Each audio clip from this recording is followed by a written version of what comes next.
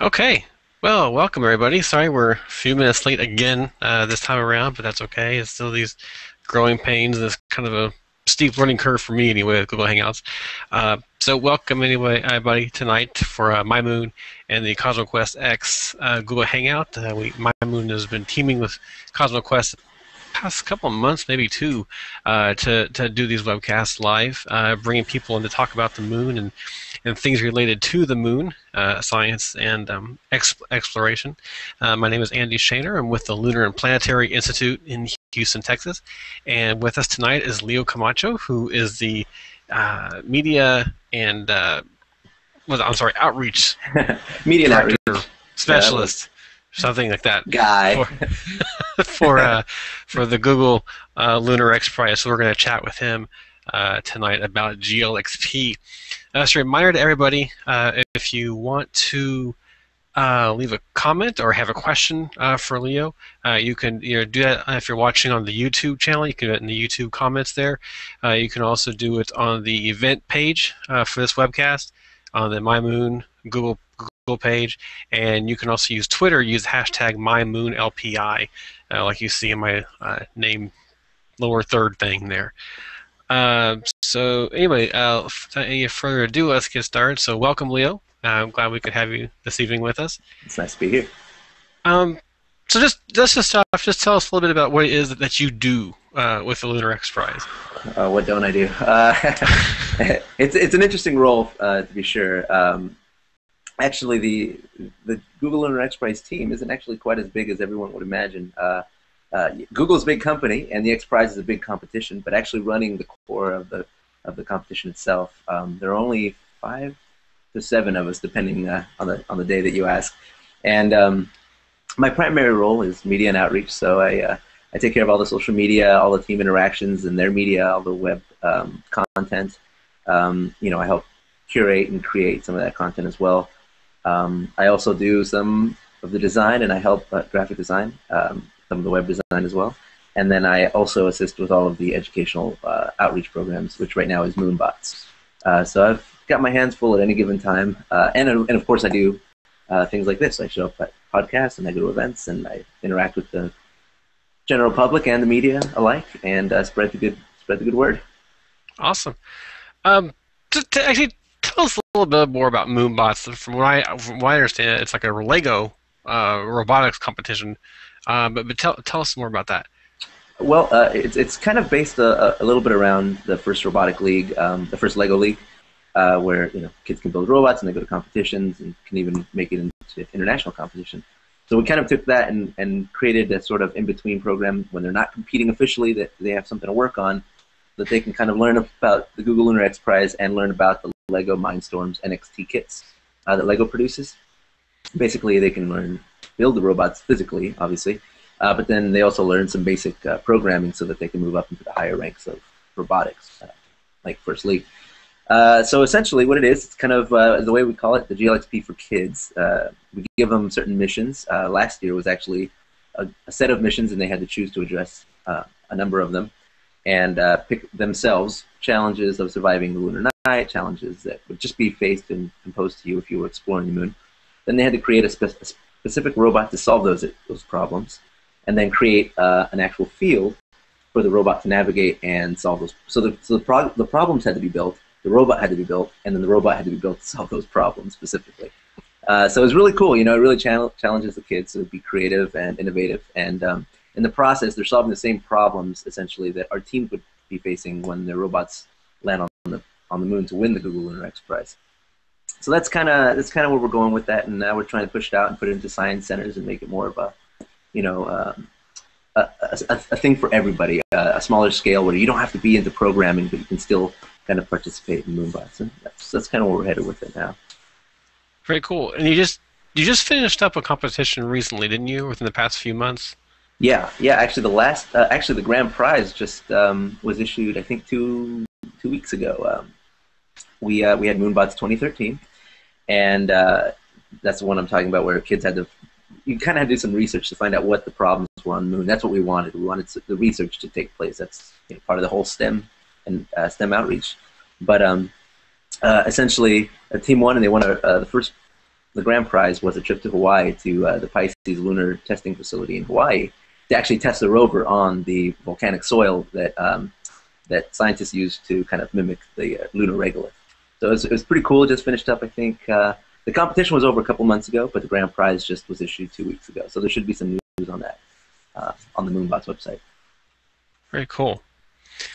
Um, so we've actually had I think speakers from three different Lunar X Prize teams come on and talk in one of Oh, these okay. hangouts.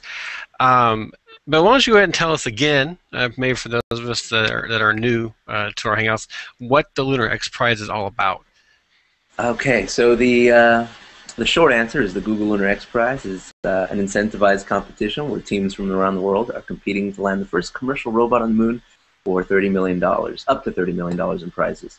That's the you know the cut answer, but in reality, it's kind of an attempt to generate and create this sort of lunar economy and accelerate the advancement of the space industry as a whole, commercial space industry.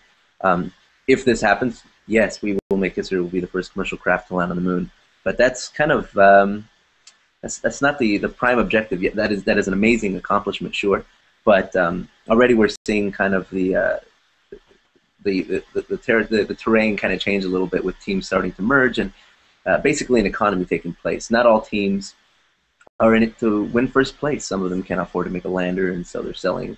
So they're buying space on another team's lander that has developed it already. So we just want to create something where money is shifting around, companies are being built, and kind of pushing this idea of space exploration is available to everybody. So when you say other teams are buying space, are they like for an instrument So or essentially, there's different aspects to winning this competition. There's, of course, you have to build a robot that can go on the moon, but you also have to launch somehow, and you have to land on the moon. The landing bit is the trickiest part of the whole thing. We tend to focus a lot on the robots, on the rovers, and the hoppers, of course. Um, but that's actually secondary to all the work that goes into landing. Now, it takes a lot of work to build a sophisticated robot that can win the prize because there are certain specifications they have to meet, like roving 500 meters, and they have to send back high resolution imagery. So creating a craft that can do that is difficult in and of itself. And then to have the funds, the resources, and the time to create a lander as well that can, be ejected from a rocket, so to speak, not crash into the moon, but softly land, because that's the point. There hasn't been a soft landing on the moon in over 40 years. So it has to soft land on the moon, and then the robot has to come out in one piece. So some teams don't have the time to create that landing vehicle, which is probably the most difficult part. But other teams, possibly have a background in that, or have somehow created that, or spent the majority of their time doing that. And so, in creating this craft, they have extra space that other teams can now purchase as a payload space, send their robot up there, and effectively win second place. And recently, we had a team announce that they can take up to 2 additional rovers. So now we have real competition happening. What if one team launches 3 rovers? Who goes out first? Who comes out second? Who wins what money? So it's become really interesting, and that's something we didn't quite foresee at the beginning, but we expected for this range of surprises to occur. well, that's great. That's Yeah, great. no, it's really cool. We actually have a real space race again. It's awesome. Well, actually, interesting to use that phrase, because so you're talking about the prize money. A total of 30 million that actually can get split up various ways, and Right. the top team would get 20 million if I remember correctly. But if they didn't land 20 million, if they land before a government sponsored mission successfully lands, Yeah, and I believe at least the plan. I'm not sure where this. I think is India is slated to land a China. rover. China. Okay, China. China It's China. They're planning this on year. landing one this year in 2014. I think it's going to be kind of like a kickoff to the International Space Conference that's being held in Beijing, I assume. But we have announced that we will not lower the price first. That was originally the case, but uh, apparently landing on the moon is tough. It wasn't as easy as everybody thought. So we said, you know what, you guys are still going to do this. We don't want to discourage you from continuing to pursue that prize, so it'll still be $20 million. Okay, and no, I'm not trying to bash on the X price here. I'm just curious, why $20 million seems kind of low compared to the overall cost of launching something and Yeah. putting it on the moon. And it's a So great prize. Don't get me wrong. yeah, I could use it a spare 20 million. Yeah, in actuality, I think by the time this competition is won, a team can only win up to, I believe, 25 million total. You can't win full 30, which would fund about roughly 25% of the overall mission with the launch vehicle and production, everything combined, manufacturing. It probably will cost about 100 million to do this, and you're getting about a 25% return, which isn't much of an incentive, but the incentive doesn't lie purely in that. That's just kind of enough to motivate you to get started, but not enough to intrigue bigger companies like Boeing. To them, that's nothing. But to a small company looking for a global platform, the entry fee is free marketing for essentially what is 7 years, 8 years. Like I said, on a global platform, you do get some of your investment back, which is nice. But essentially, you become the pioneer and the forerunner for a new industry. So, you made history. Congratulations. It's kind of like Burt Rutan. He got Spaceship One. It was a successful venture. And then here comes Virgin Galactic saying, we want to buy your technology. And that's the idea. If you're in first place, second place, even if you're in fifth place, it doesn't matter. You have now created a technology that can be utilized commercially by companies looking to invest in space. Now, with asteroid mining, with the advent of asteroid mining being big in the news, companies are going to need some technology to get up there and do the work. And our teams have already kind of laid the foundation for that. So that's the real prize, is you are launching an industry and you are immediately one of the leading experts in this kind of endeavor. So yes, $20 million isn't that much, but imagine the millions and billions and potentially trillions that come after that from space exploration. So. Sure, right? Yeah. Um, so just want to remind everybody, if you've got a question for Leo, you can post it either on the YouTube channel. It looks like I know a few folks are watching on YouTube. You can post it on the event page for this Hangout, and you can also use on Twitter, use hashtag MyMoonLPI, all one word, and you can get us your questions. Send them in. Send them in. That's right. Send them in. You don't want to listen to me ask questions for the next 45 minutes. So I was looking at the bonus prizes. Yeah. That are possible, and one of them is for operating at night. And I'm sure this probably depend on the individual team that would actually go for it. So one question, first part of that, is there somebody that you know of that's looking at doing that? And number two, would they collect data and then just sit and wait for the sun to come up again before they were facing the Earth again to communicate, or would they try to use like LRO to communicate? Yeah. I don't know any teams that are specifically attempting it, although I know teams are attempting it. But they just have to survive the lunar night. They don't actually have to operate within it. So I don't know the details of the communication on that, but I know that it is going to be attempted. I would imagine, why not? I mean, especially teams that are conducting further research for like NASA and that have gotten some of the some other contracts. I'm sure that there's going to be some news coming out on that in the near future, but at the moment I don't have any details.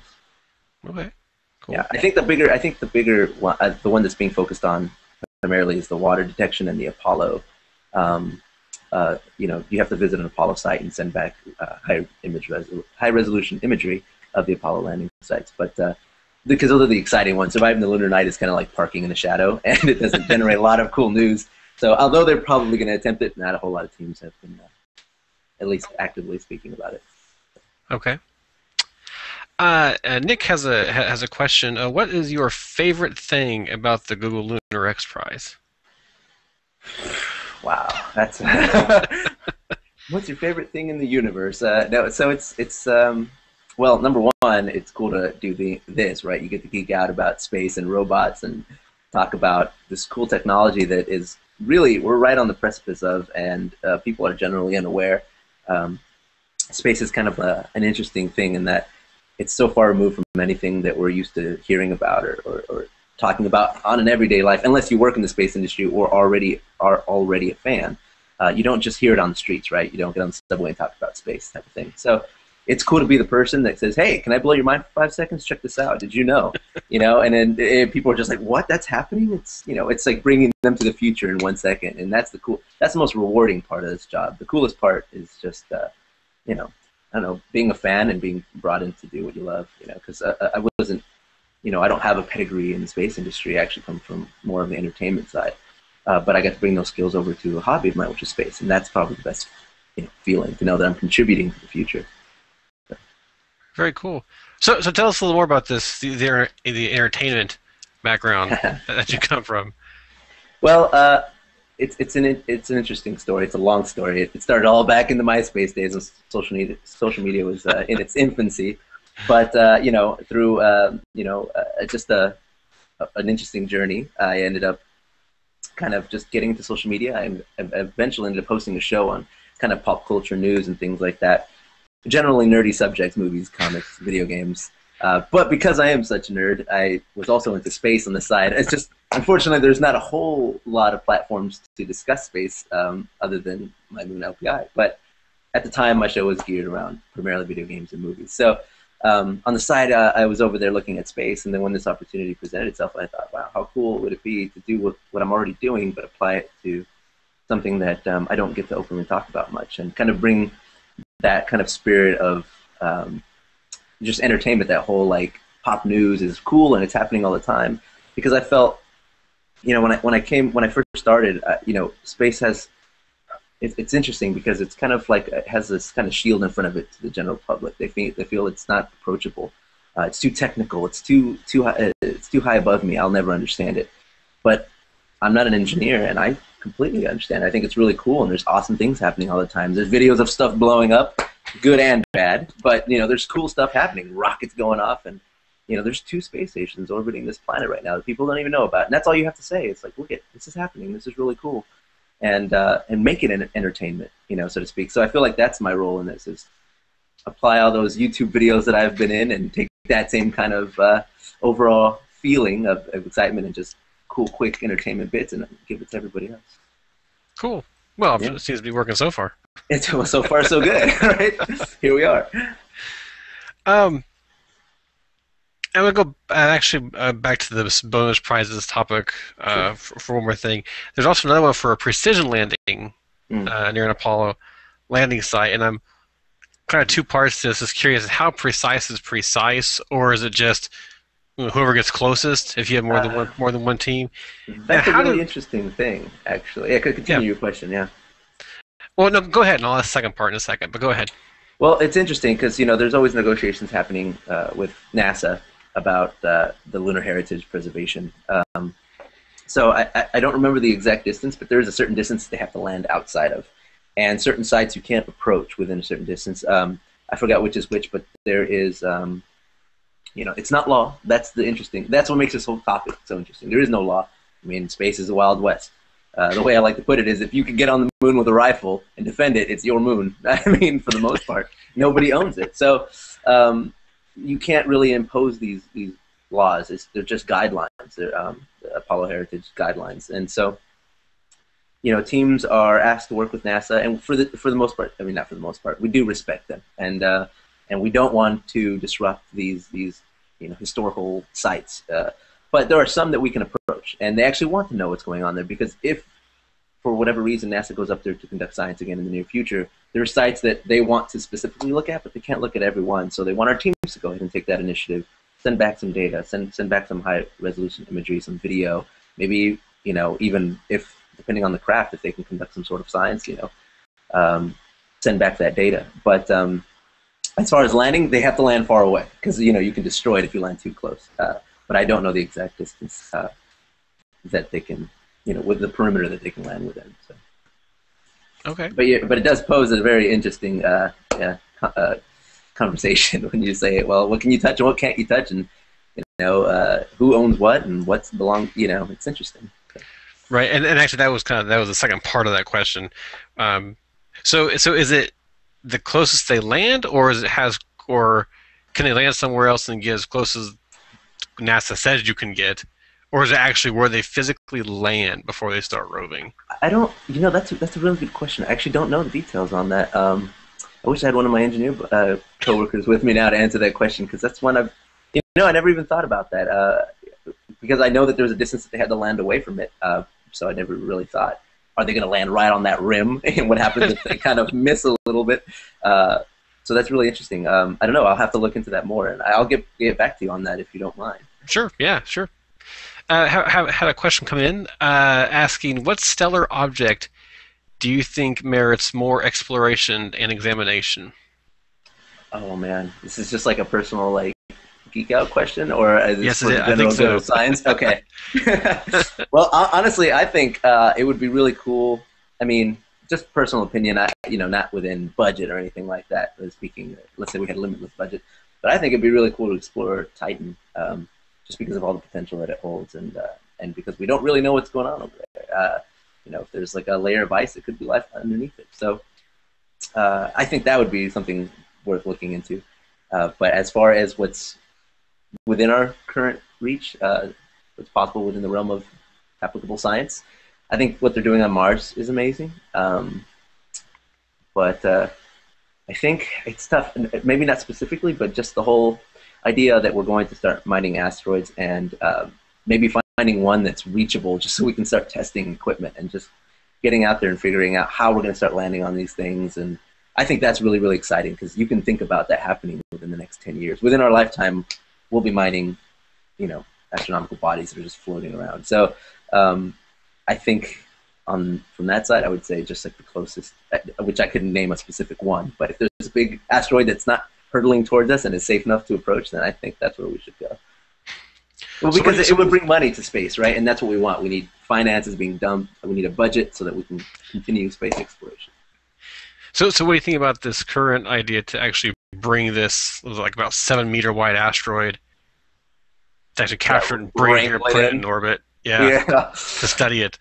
Uh, Boy, it sounds like the premise for some sort of science fiction horror movie, right? Like, let's see, Doomsday. No, but what do I think of that? I think that's interesting. I think that kind of goes back to what I was saying. If we can get out there and figure out how to maneuver these things, and we can learn how to bring them in a little bit closer, it's kind of a scary thought, but at the same time, it's kind of an amazing thought because what's the first imagery that comes to my mind is kind of like space industry, sort of like the space station, but floating around kind of an asteroid, and you can already see commerce of ships going up and coming back, and I think the potential that holds if we can actually learn to do that is amazing.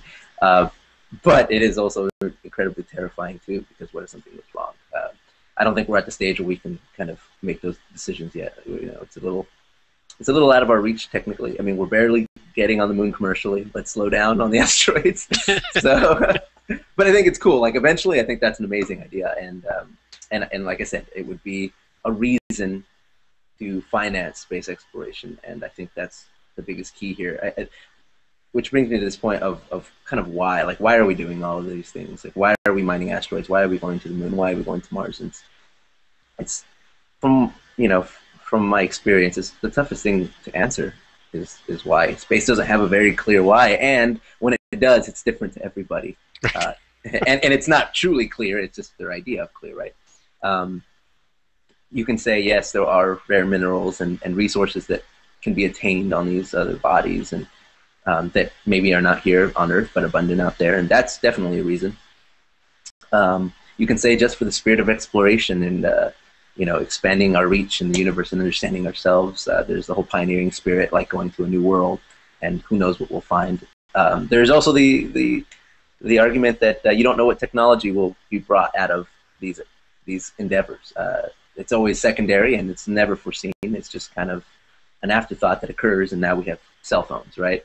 But it's just so, man. It's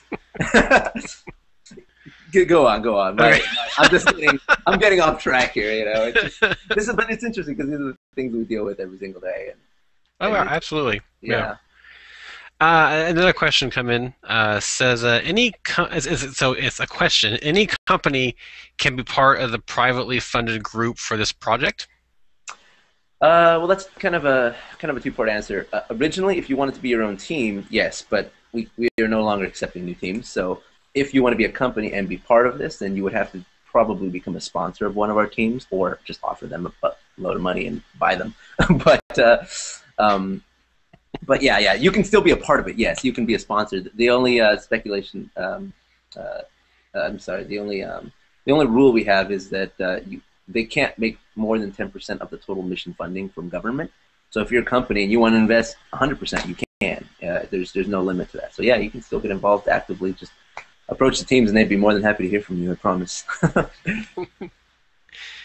Um, so actually, I don't know if you want to comment on this or not, but who do you think are maybe is a team or teams that might be in the best position now to Yeah, I win it can't. all? I can't really comment on that.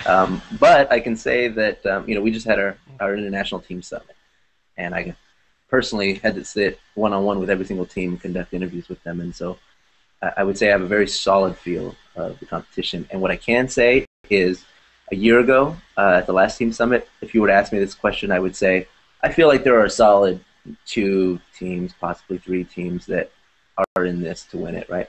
But after this year's team summit, I think teams have come to major realizations, not only technically, but marketing, in terms of marketing as well. They've really learned the value of promoting their teams. And I think now that this is becoming a little bit more exciting with the deadline approaching, they're also in higher gear to get their launch contracts, but they're also realizing that this platform works. And investors are starting to raise their eyebrows now with all of these announcements, Mars and asteroid mining. So if you were to ask me that now, I would say a solid, I would even say 6 to 7 teams. Wow.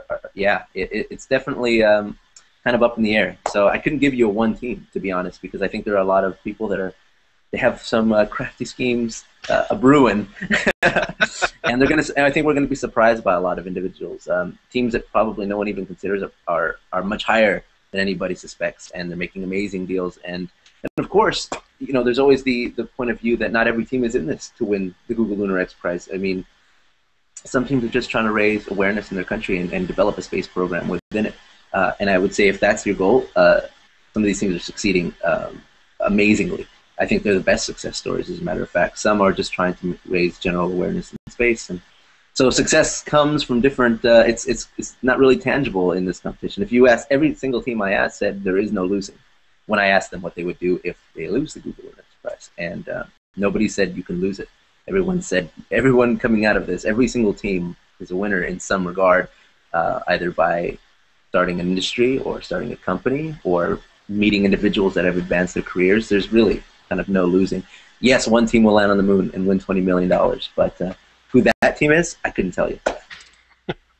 Even if even if I could share with you my personal opinions, it still may not be accurate. It doesn't truly reflect the competition, in my opinion. But we are, I think, going to have a system in place soon where you can start kind of having a better feel for where the teams are, and that should be coming in the next year to our website. So. Cool. We'll definitely have to watch for that. Um, Another question has come in here. Okay. Let's see. Here we go. Okay. Is there any possibility that the robots could be used in deep sea exploration as well? It's funny. These particular robots, no. I mean, they're built for lunar exploration. You have to kind of build them for what they're meant to do. But I always use that analogy that the closest thing you can relate space travel to is ocean exploration, and even that is so beyond anybody's reach because it doesn't come up in general conversation either. So these teams, yes, some of them are, I would say most of them are capable of creating these devices, but the actual rovers themselves, no. But interestingly enough, we at our summit this year, Shell is one of the sponsors of the X Prizes exploration group, and they're starting to use some robots to kind of work with the underwater oil rigs and things like that. And they came to our team to find out a little bit more about how it works. So I think that is another direction that the Google Lunar X Prize could end up heading in the future. I mean, of course, it's not something that we would make a prize for within the Google Lunar X Prize. There's not like a $5 million for the team that can explore underwater. But that technology is, yeah. But it's true that technology could spawn from this. Yeah, absolutely. Awesome. Very cool. Um, so just want to remind everybody, if you have a question for Leo, you can submit it either through Twitter using the hashtag MyMoonLPI. You can also use the YouTube channel if you're watching it on YouTube, and you can also use the comment boxes on the Google Plus page for MyMoon if you are watching it on the event page for tonight's Hangout.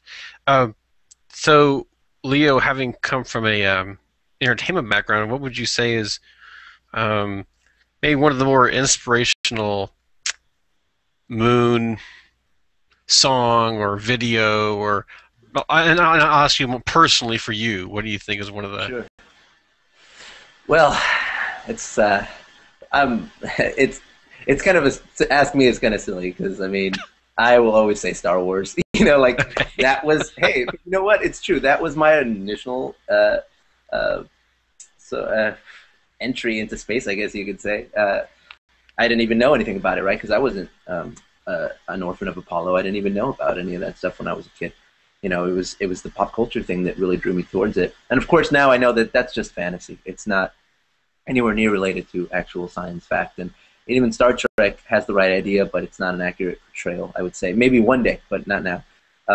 But these are the kind of things that get your mind out there and start thinking. And to be honest, the single biggest motivator in my, I guess you could say, my crusade for space came from the website Reddit. I was an avid Redditor. I was already kind of curious about space, but one link leads to a YouTube page that leads to 20 YouTube videos and a Wikipedia page, and before you know it, now you're introduced to everybody from Bill Nye and Neil deGrasse Tyson and Michio Kaku, and now here I am, and it all spawns from just kind of the public board. So I think that interest exists because obviously it's a very hot topic on sites like Reddit and the like. So I would say that that's probably my single biggest influence in this whole shebang. But again, if you say one source of media, Star Wars, I guess, because I started that like in elementary school. So. Sure. Okay. Um, Anybody, or again, please encourage you to ask questions if you got one. Um, I was trying to go through my list here, and Yeah, I'm sorry, I'm kind of rambling. I tend to do that oh a little bit. So no, I no, no, hope it's all right. you're absolutely fine. You're fine. This is what it's all about. Just letting it all out there. Cool. So I'll tell you what we'll go ahead and do. It looks like I maybe have kind of a quiet audience tonight, which is okay. That we Well, it space is happens a quiet sometimes. place. I'm sorry. Space is a quiet place. No Yeah, one can hear you scream. that's right. Uh, so, Leo, why don't you think I'm going to do a couple of things here, say a few things here, and just kind of think about how you want to close. What would be your closing statement you'd want to make Okay. for people? And let me just say again, if you have a question for Leo, again, before we end up here, please go ahead and submit that through Twitter at hashtag MyMoonLPI, or through the YouTube channel, or through the event page on the MyMoon Google Plus page. Just to let everybody know, our next MyMoon CosmoQuest Hangout will be on May 7th with Matt Sheehy. I'll have to learn how to say that before he comes on. He's the lead singer for a group called Lost Lander, who I believe is out of Oregon, and he's going to chat with us and talk about the group and kind of their inspiration and how the moon and space fits into their work.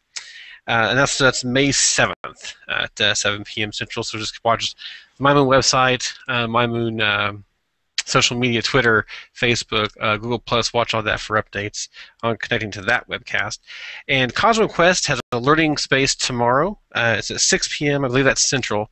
Talking about the National Science, or I believe talking with somebody from the National Science Teacher Association about the next generation science standards, which are a new national science standards that will be replacing, the standards we've had for like 15 or 16 years now, I think. Pretty exciting new thing. Involves a lot more of the process of science and engineering, mixing it all together, which is great. And then the CosmoQuest's weekly space hangout will be Friday. This Friday at 2 p.m. Central. So, Leo, why don't you bring us home tonight? Yeah, I guess that's the right phrase. And what would you want to leave people with? Well, I would say kind of the way I feel about this whole thing is if you love space and want to be involved with space, you can. You can do it. It's never unattainable. Like I said, I don't have any sort of academic pedigree when it comes to engineering. I have an art and design background with some journalistic background as well, and I brought that flavor over to space. And I think that there's a lot of gaps in the space industry that need to be filled that are crucial. Engineers need support too, and in other realms. they're busy doing science. Somebody's got to talk about it, you know. So, you know, it doesn't matter what you do. You can bring your specific skill set over to the space industry and be involved and be active, even part time. I know for a fact that our teams are always looking for individuals to just help in any way that they can. You don't have to know how to write a complicated algorithm. You can just help do data entry if you want to, or you can be a janitor if that's what you want to do. You know, any skill that you possess is applicable in some way to the space industry, and it's never unattainable. It's never above your head. As a matter of fact, I feel like when you approach a rocket scientist, so to speak, they're always happy to hear another perspective. I feel like you get kind of closed in by people that are like-minded, and I mean, yes, it gets things done, but it doesn't offer any sort of creativity or outward kind of perspective on the rest of the world. So I feel that if it's something that you're interested in and you want to pursue, you absolutely can. And I will speak personally, it is one of the most rewarding experiences that I've ever had to know that I'm contributing to something that generations down the line will consider commonplace, but will revolutionize the way that humanity lives today and then. So yeah, I would encourage everyone to just pursue what you love, and if space is what you love, talk to me. Follow us online. Do everything. You got Twitter, and I'm personally the one who responds to the tweets. And so, if you have questions or you want to be directed to a team that you are personally interested in, or don't know if there's one in your area, I'll supply you with that information, and I'd be more than happy to communicate with everyone out there. So follow us online at GLXP is our Twitter. GoogleLunarEnterprise.org is our website, and if you want to speak to me personally, I'm at Leo Zombie. Like I said, I'm kind of a nerd. But I'm open. Let's talk. Let's talk space. I love this stuff. All right. Well, actually, there's two more things. I'll go ahead and ask them right now. They've come up. Sure. Nick asked, if you could go anywhere on the moon, where would you go? If I would go anywhere, well, it's interesting because I don't know if I could go I just want to go somewhere in the Sea of Tranquility because everybody knows that. Everybody knows that phrase. And if I could just say, like, I was in the Sea of Tranquility, people would be like, whoa, but if I had to visit a specific site, honestly, I would actually like to visit the very first flag planted. First of all, to know if it's still standing, and second of all, to know what it looks like. Because that's kind of like one of our hot questions, and my personal favorite question is, what does the flag look like now? People have their theories, but nobody knows for sure. So that's where I would go, to see the first flag planted and see what's going on with it. Very cool. Very cool. I like that. And then finally, will Leo comment on the unexpected outcomes of the competition to date? Have there been any? Oh, yeah. Oh, man. You're opening up a whole new world now. So something really cool. Actually, I'll share this with you because this is probably one of the most exciting things that I have seen come out of this competition. And it's actually from a member that's not even part of the competition anymore. But someone had dropped out and started their own company doing 3D printing. But they started as a Google Lunar Enterprise team. And I think they're making it more commercially available. Now, you take that kind of technology, and now there's a new... with the advent of being able to use lunar regolith as 3D printing material, you could, in theory, and this is not out of our reach whatsoever, this can be done, you could put a 3D printer on the moon, use the regolith to print parts, have rovers roam around the moon, take these parts and essentially start building other machines, maybe a lunar base. This isn't within the next 5 years. 5 years ago it was impossible. Now we can actually say that it's probable within the next 10 to 20 years. But we can actually start manufacturing on the moon and using technology that currently exists. I mean, data doesn't cost anything. You can just keep beaming data, tell robots to grab that part, put it over there, and eventually someone, as I put it, can just fly up there and feel the cracks. And and there you go. The beginning of lunar commerce. So that's kind of unexpected. I don't think anybody foresaw that happening so quickly and being such a possibility within this competition. So that's exciting. Okay, it is. It's a really cool thing. Yeah. Okay, well, thank you, everybody. Thank you very much for your questions tonight, and thank you, Leo, for taking time out this evening to chat with us. So just for everybody, this is being recorded, so we'll have it up on the MyMoon YouTube channel as soon as I get to that. And again, thank you for your questions. Our next MyMoon webcast is on May 7th. And the next CosmoQuest Learning Space is just tomorrow at 6, and then they have their Hangout on Friday at 2 p.m. So good night, everybody, and thanks again for coming. Thanks.